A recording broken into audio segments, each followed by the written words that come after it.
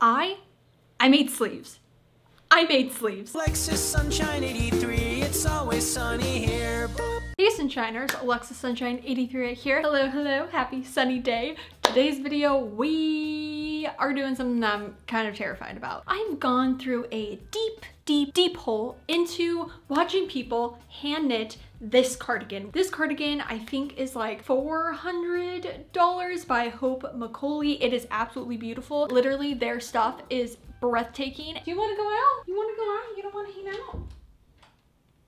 I totally understand the pricing, but I don't have that money to spend on a cardigan. In no way am I trying to copy them. I mean, I don't even think I could copy them. And like I said, I have been watching so many videos of people hand knitting their own. I didn't even know hand knitting was a thing, to be honest, and I'm down for anything that doesn't involve my sewing machine. Big shout out to Sarah Pan. Her video of creating this totally inspired me to do this video, and a couple other different YouTubers. I will have their videos linked down below. So I ended up getting some yarn. I have about 6 things of yarn. These were not the colors I was wanting to go for, but they were all that was there. So I have purple and pink, and it's gonna be a pastel dream cardigan. Anyway, let's start this adventure, this journey together, and see if we can make our own chunky cardigan. To be honest, I just want like something that's cuddly and cute. I guess that's also, you know, a thing you want it to be, cute.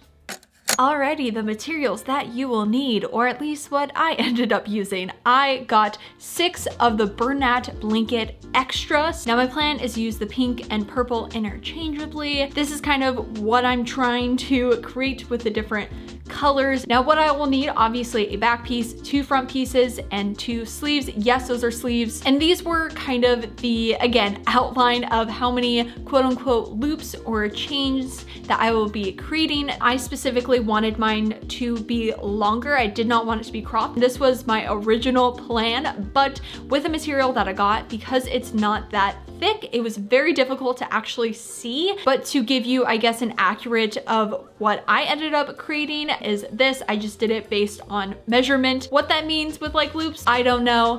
So basically what you do, okay, this is going to be the start of the back piece, but to actually start the loop or chain of the bottom piece, you're gonna take your string / noodle and you are going to kind of cross it over. I'm terrible at explaining things. Again, I'm a newbie. You're gonna pull the noodle to the left and just create a knot, and then from there, you're gonna take that little circle and take the other side of the noodle and put it into there.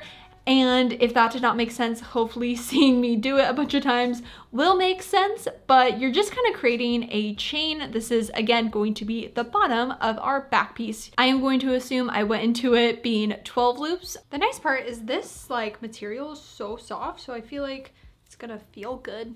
Now, once we have our kind of baseline, I don't know why I didn't film the next step, but it basically works like this. You have all the loops because you pull them up, and you're gonna take the, you know, loose noodle of the string and put it through the loops, creating a new loop, and you go all the way around. Hopefully you're a visual learner. If you need to Google how to do it, I understand my instructions are garbage. But honestly, my biggest advice is don't think about it too like hard. If you think about it too much, like you make it harder than it actually is. You really just have these loops that you are creating new loops through, and you just kind of keep going until it's your desired length. So I am actually going to restart because I finally got the concept. And so as I was going through it, I just don't think I knew what I was actually doing until like a couple minutes ago. And now I just kind of want to like do it over because there's some holes that I didn't really realize. So yeah, I'm gonna redo it, which honestly, now that I know how to do it, I feel a little bit better. Also, taking it apart is so like satisfying because it just like comes off. I will come back when I am halfway through the back so then I can add a different color. So yes, I basically redid the entire back, and I don't know how many loops I did. Maybe I did like 10 loops, and I am going to add my second color, and hopefully this will kind of show it a little bit better because of the different colors. I'm gonna put it all the way around, creating new loops, and you just kind of keep going, which I honestly really liked interchanging the colors, because if I was starting to have like, I guess, difficulty on what am I doing for whatever reason, because maybe I just like lost focus, getting a new color kind of helped my eyes almost like reset. Salem was really into it. I ended up giving him his own piece because he kept attacking mine, but you really just kind of keep going. It was very calming. I honestly had a really good time. Throughout this, make sure you are just double checking the length. Like I said, I wanted mine to be longer. Little did I know, it ended up being a little bit too long, but just kind of keep double checking, and of course measure yourself to figure out exact measurements for your cardigan. And I just kind of kept going until I got to the top portion of my back piece, where you want to basically create the same chain that you created at the beginning, because that's how you are going to close it up. So you are going to take your end loop that you have and then the loop right next to it, and you're going to kind of join them with your fingers, and you're going to take the loose noodle part and put it through there, and that's going to lock kind of that in place, and you are going to continue that all the way around. It basically almost creates like a braiding effect. And that's how you also lock in the corner. So as you can see, I have a little corner right there. And once you get to the end, you will be just tying it, cutting off the excess. Make sure it's tight so it does not come apart. But this is what mine is looking like. It's definitely very loose. You want obviously your chains to be thicker, but I think this material just made it more difficult for it to actually not be see-through. Now it was originally 31 inches. I ended up cutting it, which you will eventually see, to be 22 inches because it literally went down to my knees. So something to keep in mind, make sure it's not too long. But now that we are done with the back, it's time for the front pieces. And I did not film enough footage of it, but I ended up doing the two front pieces. The first one I did literally was perfection. It was so beautiful, but unfortunately I did not film that one. So I'm going to film, I think it was the right side, but we are going to start it out just as we did with the other one. I just want to reiterate it. That way, if the way I explained it before didn't make sense, hopefully just seeing it another time makes it make sense. But you are going to create that chain to be at the bottom of the front piece, and you obviously want it to be half of the width of the back piece because you're gonna have two of them. So I did measure it to kind of make sure, and we are gonna do literally the exact same thing. I wanted to interchange the different colors with this one, but it's just basically the same thing. The sun is going down. No, I think I've been working on this consistently. I've taken like a couple breaks, but like consistently 2 hours, 2-3 hours. It's actually really calming.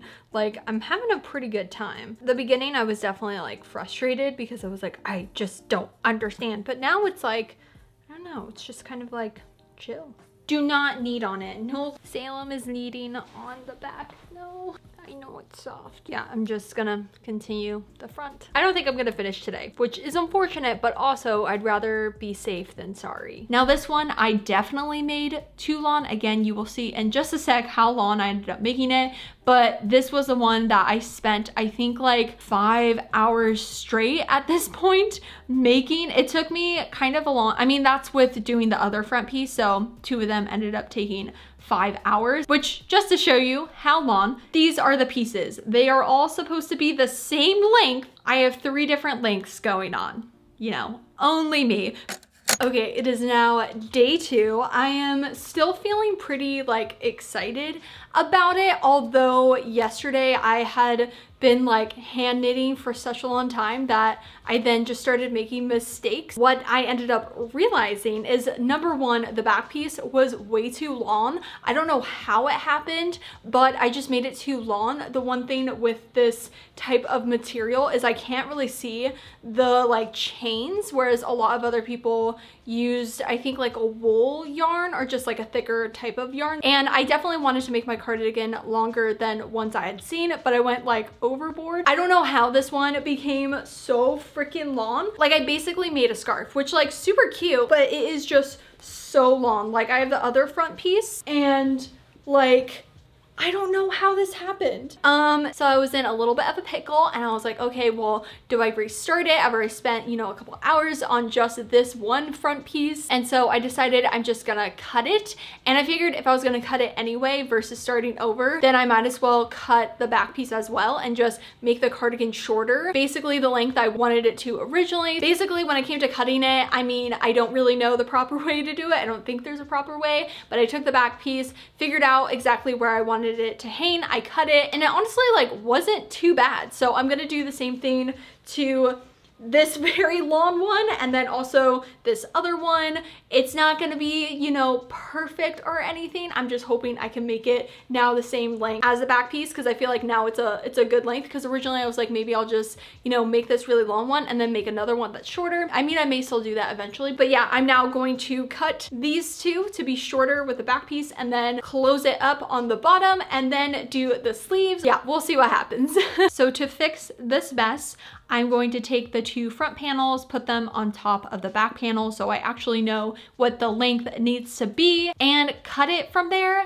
The left side, which I guess if you're looking at it from watching this video, is the right side. As you can see, I have multiple colors, so I ended up cutting a little bit too long with the right side. It ended up making it a little bit lopsided, but it wasn't that big of a deal, but just wanted to say that, make sure it actually is the correct length. And basically from here, you want to be super careful because it can unravel so easily. And I am just trying to take off the excess pieces of yarn that were cut, because a lot of the pieces or loops are still intact. Basically what I'm going to be doing is doing the reverse of creating that like baseline chain with loose yarn. So I just want to make sure there's just loops, not this excess small pieces of yarn that were cut. And to be honest, if you have a piece that ends up being like too loose because you cut another piece was keeping it in place or like tight, you can just tie it. I mean, we are not looking for perfection here. It's okay, I won't tell anyone, especially if it's gonna be on the inside. Nobody's gonna see any ties that you make. Honestly, I felt like it was a good, you know, save to not having to redo it completely. All right, now that I have them the right size, I'm so just like distraught about this one because I know there are so many holes, but this is the one I just kept messing up on. It's now time for the sleeves. Now I already made one just because I wanted to see if I could do it like off camera so I could give, I guess, a little bit more like insight on how to do it. But this is the one that I created. It took me 2 hours, made a lot of mistakes again. I ended up originally making like this hand part a little, or wrist part a little bit too short, and I want them to again be very oversized. So I ended up like, you'll notice there's like a tightness in here. If you can kind of see that indent, that's where it ended. So that's where I actually had made it originally the length, and I just wanted to add on. So I added from here up on kind of the same way that I had locked everything in place with those. I basically just did it backwards. But yeah, you kind of create this balloon sleeve looking thing. This is obviously inside out, so this isn't what it's going to look like, but this is what basically I'm creating, and then it'll attach in. We'll get to that very soon. Okay, let's start with the next sleeve. We are going to start out like we've started out with all the other pieces. Now you want to make sure the length of this is going to fit around your wrist. You don't want it to be too tight, but you also don't want it to be too loose. So it's just based on your wrist. I honestly don't remember, maybe it was like 6 loops or something. You're gonna take the excess noodle that is from the start of the chain that you created and put that through the end loop that you have, and just make sure that it fits around your wrist. And from there, you're going to literally do the same thing that you did with everything else. You're gonna take the yarn and just put it through the loops. And I almost wish I would have done the sleeves first, because it made me realize how tight it actually should be and what it should look like. And you're just gonna go into a circle, and to be honest, I found it just easier because it wasn't unraveling. I ended up doing it way too long and making it way too long. So again, learn from my mistake. But once you get to a point where you want it to start, I guess, ballooning out, you basically are going to add a new loop. So you have your just already there. Loops, you're just gonna add a loop by taking one of the straight fabrics like in between one of the loops and put your yarn through there. And I did that every time I went around the circle. So I would go around the circle, new loop, go around again, new loop. And from there, you're gonna just kind of keep going until it gets to the desired thickness. Again, I truly cannot say how many times I did it. Once you do get there, you then are just gonna go through as normal. So you're not gonna add any more loops and you're just gonna kind of keep going throughout the sleeve until it is long enough for your desired cardigan. Now I would recommend not checking if it goes over your shoulder because it won't go over the shoulder when you actually put all the pieces together. So make it, I guess, like half of your bicep. That's where you want to have it actually hit. And I also added different colors in there as well, similar to how I had done previously, where you just take the new yarn and put it through and kind of continue it over. Of course, make sure that you tie the ends of it. I don't know if I said it with all the other ones, but tie the ends of it so it doesn't unravel. The sleeves definitely took me quite a long time, mostly because I made them way too long. Guys, I made sleeves. I made sleeves. This is probably my best accomplishment in my entire life. So now that we have our 2 sleeves, we want to then obviously attach them to the rest of it. So just to kind of show you what the layout is gonna be like, we have the 2 front pieces and then the 2 sleeves. And this took me a while as well to kind of figure out like, okay, wait, how am I going to do this if this one is like inside out? The sleeves, you wanna make sure they are the right way, like the right side up. But what helped me is putting everything together of what it's going to look like on the inside. You're gonna start with a new thing of yarn and create a knot and start at the bottom of the panels and pull it through the 2 loops on the bottom. And you take the knot that was through those 2 loops on the bottom and you're going to put it in front of the 2 loops that are above it and take the excess yarn and put it through that. So then you have a new knot loop and you're gonna continue it up. I really hope this makes sense, but you're gonna continue that through the entire piece. Obviously, make sure that the front pieces attaching it to the sleeve, that was a little bit hard because then it was curved, but it's the same thing as you did, it's just a little bit tighter. And make sure that you attach the top parts of the front piece and the back piece. Make sure that they are straight. It's supposed to kind of fit like a little bit like shrug on your shoulder. So at first I was like, wait, is there gonna be any like room for my neck? But ended up working out perfectly. Alrighty, so it is technically the next day. I did finish yesterday and I tried to film like a big reveal, but the lighting was horrible and I just feel like this baby deserves the best. Honestly, I am so proud of myself and I'm just shocked with how it turned out in general. So let me put it on. We'll talk about things I would do differently in a sec, but let's just appreciate it. I'm happy I cut the back to make the actual cardigan shorter, but then I messed up with the arms, but that's okay. It just makes it super cozy. I mean, you can already see the left side is a little bit longer than the right, but look at it.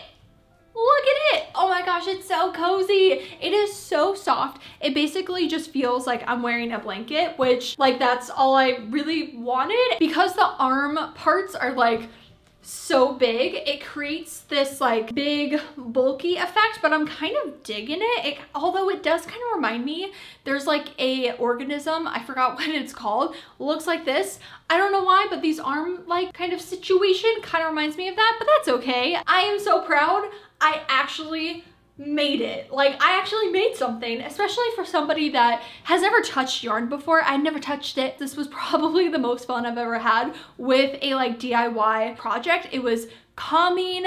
It definitely took some work, but it only took me a day to make. Now that's with like all the mistakes that I had made, but still, like that's amazing. Now, of course, like I said, it is not perfect at all. I mean, honestly, I kind of understand why Hope Macaulay prices their stuff that way, because I cannot imagine trying to mass produce it. But again, for my very first time, I think I did pretty good. Things I would do differently. Number one is get a different type of yarn. Now, I originally bought a pretty thick yarn that was basically the same texture as this one, but like like a lot thicker, and it was only supposed to take about 2 days to ship, but apparently one of the colors I bought was out of stock and it didn't say that. So fast forward about a week and a half after I had put in my order, I emailed them being like, hey, what's going on? Because I wanted to film this video, and they told me it was out of stock and it was gonna take about 2 more weeks. And so I ended up canceling my order and taking a look at what Joann Fabrics had, and this was the only yarn I could find that was specifically this texture. But I think having a thicker yarn would have made it so much easier to actually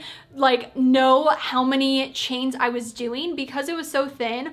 Honestly, maybe it's just my eyesight. I had to put my glasses on at one point just because I couldn't tell like what chain I was on. So all the videos I watched that were like, okay, you're gonna do like 20 chains or like 20 loops, I couldn't tell, which I think is why then I ended up making it so freaking long. Like if I would have cut the bottom piece and like the front pieces, it basically would have been a dress. So I'm really happy I ended up cutting it. You can technically, if you have a thinner material, like double like cross it or something. I read about that after I made this. I would love to try this again, but use a thicker yarn and different colors. But number two, another thing to keep in mind is making sure that your chains are tight. Technically, I did the back piece twice. I ended up redoing it and I didn't really understand how it was supposed to look. But the nice part is if I did make a mistake, it wasn't like the end of the world. And also it's like supposed to be chunky and like kind of all over the place. So I think it's very forgiving. And if you have never done like a crafting DIY thing from YouTube, this would be the one thing I would recommend because yeah, there's not too much that can go wrong. I don't necessarily know what it will be like in the washing machine. Future Alexa can worry about that. Honestly, I'm just really proud of myself. Like I sent a photo to my mom and I was like, oh my God, like I made a cardigan. That is just crazy. Definitely let me know in the comments down below if you guys have made this before or if you are gonna try it out. And I'm hoping my, I guess, instructions were helpful. Obviously, I don't think this was necessarily like a full-on how-to tutorial because I have no idea what the heck I'm talking about. Definitely want to honestly like go into the world of hand knitting and like knitting in general. But if you guys would like to continue to see my face, then make sure to subscribe right down below and hit that little bell to be notified every time I make a new video. Also, don't forget to follow me on Instagram @AlexSunshine83 to keep up to date with me during the week. I will see you guys in my next video. I hope you have a super sunny day. Enjoy life, be happy, and all of it lots. Bye!